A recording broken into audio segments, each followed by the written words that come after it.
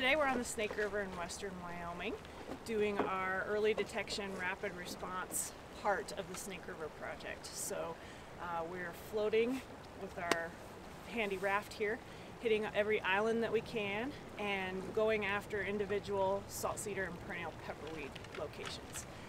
We have them loaded in our iPhones and on tablets so that we can follow them on ARC online. And we'll be seeking out each individual point. We'll have a handful, as many as we can get to today, we'll go for.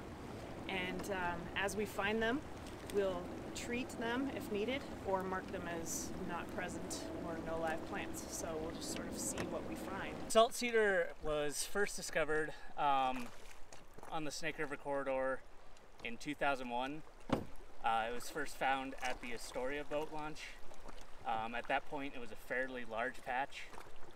In 2003, that's when we first started floating the Snake River. And quite a few points were found at that point. Since then, we've began to slowly eliminate salt cedar points. When we find a salt cedar on the snake, we treat it. And usually the next year when we go back to that point, we don't find it anymore. So we all have our own personal pet peeve invasive species. If you've been in this business long enough, this one happens to be mine. Oxeye daisy. This plant drives me nuts, and I think it's more because it's so beautiful. Everybody wants to plant it in their flower beds, and it's escaped in western Wyoming. We have it.